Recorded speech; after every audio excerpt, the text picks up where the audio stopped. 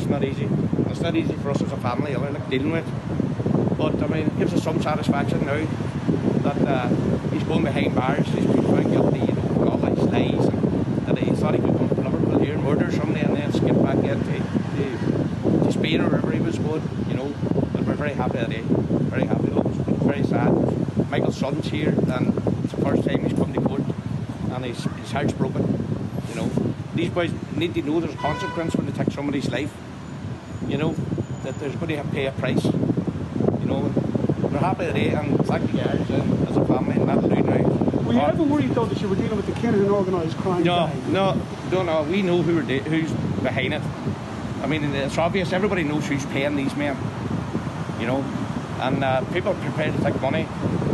For they take a human life, like at the end of the day, that's what it's all about. Killing for money. You know, it's ridiculous. You know, the family do live in fear of retribution from the Kinahans, but I don't fear them.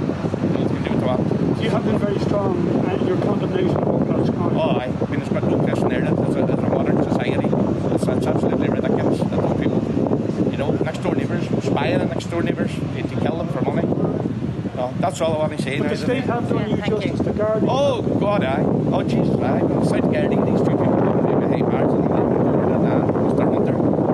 You know, I mean, we couldn't put them behind bars. You know, so it's hard work on their behalf. You know, and get the result that we wanted today. You know, but the problem is, like, when he serves his sentence, he'd probably be sent back to Liverpool. You know, to his family, to a prison there, which is not right.